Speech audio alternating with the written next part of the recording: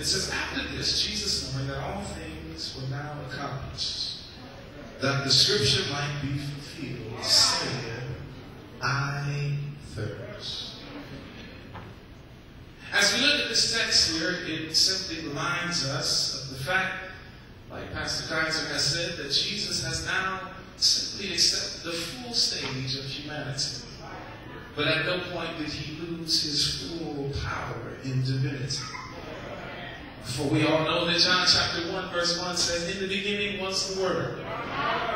And the Word was with God. And the Word was God. But as you move a little down further to chapter verse 14, it says, and the Word became flesh and dwelt among us.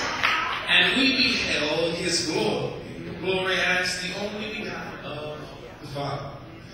So we now know that God has simply wrapped himself in flesh because he knew somebody had to be perfect to be the sacrifice for me. He looked all around, he could find nobody that could fit the bill. So sometimes when you want the job done right, you've got to... So when he says in this text, I thirst, this represents the total humanity of Jesus. Most of us honest folk in this place can relate with the fact that when your flesh cries out, sometimes you'll do anything and everything to satisfy yourself. Some of us understand that when there's something that is pulling us or driving us, there is something that makes us want to satisfy ourselves at all costs. But I want us to understand that Jesus now is here and he's near to the end of his natural life. He's coming close to when he realizes it is all about to be over. And at this point, he has now been hanging on the cross for near 6 hours. And I'm so glad that none of us was Jesus because, first of all, we would have called a time out and gotten off the cross. And when we say, I'm thirsty, I need some water. Give me some. Look at your neighbor and says, you would have got off. You would have got off. But I'm so glad here that Jesus allowed himself to go through some uncomfortable situations in order to provide me with a comfortable eternity. We would not have endured what Jesus endured. No, we would have said, I'm not going to stay here and go through all this for folk that don't want to pray. I'm not going to stay here on the cross for folk that can't fast. He knows all, so he knew that we would not receive his word and we'd do our own thing and live our own ways, but he still decided to go through the tough times. But let me remind you for a second how Jesus got to this point. For it was just a few days ago that we were celebrating, and he had entered into Jerusalem with the crowds when they were waving the palms. It is this point where they laid the palms out before him. And in Jerusalem, the palms symbolized victory. So at this time, immediately after the great time, and immediately after the celebration, here comes the cross. Anybody here know that life can hit you very fast? For one day they can be singing, Hosanna. But the next day they can be shouting, crucify him. Well, it was just Palm Sunday, but now Jesus finds himself hanging high, and they stretched him wide. He was just being celebrated, but now he has nails in his hands and in his feet.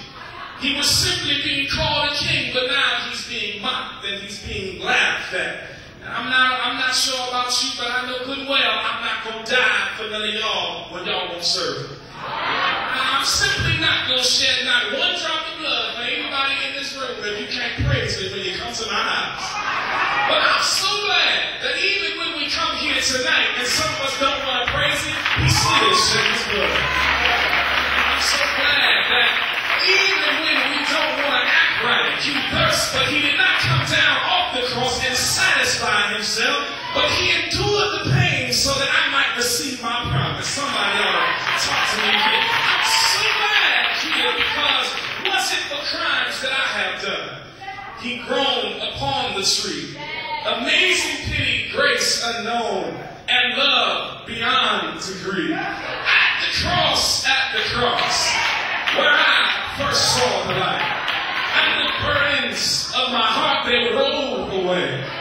It was there by faith that I received my sight, and now I'm happy all the day. I come to tell you, I want to thank y'all for the time you've given me.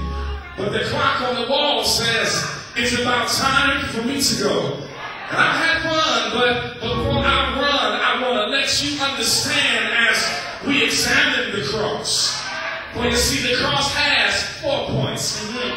No matter which way you turn it, it always points back to you. If you're up, the cross will still find you. If you're over here, the cross can still find you. If you're over there, the cross can still find you. But my best observation of the cross is the longest part of the cross is the one that points down. For you see, I was the one that was down and out. I wasn't up over here or over there. But the cross here is down in the dirt and it's down underground. For you see, when I was down, because he endured the cross, they say it was his love that lifted me. When nothing else could help, it was his love that lifted me. How is it that a torture tool, how is it that the cross can represent torture at the same time it represents hope? Who was it, y'all, that made the cross represent death at the same time it represents life? There's some great man out there that the cross represented pain, but after he endured it, it represents a healing. It was the cross, y'all, that represented despair, but at the same time, it means joy unspeakable and full of glory. It is the cross, y'all, that represents a punishment. At the same time, you can receive a reward. It is the cross here that represents a struggle, but at the same time, it means peace that passes all understanding. It is the cross here that represents the end, but it can be the beginning of your life. How is it, y'all, that the cross can represent the blood? At the same time, it means love. How is it, y'all, that the cross can represent execution? At the same time as what I got salvation. It's because Jesus endured the pain. It's because Jesus endured the beatings. And it's because he first and didn't come down from the cross. That's why I know it was the blood for me.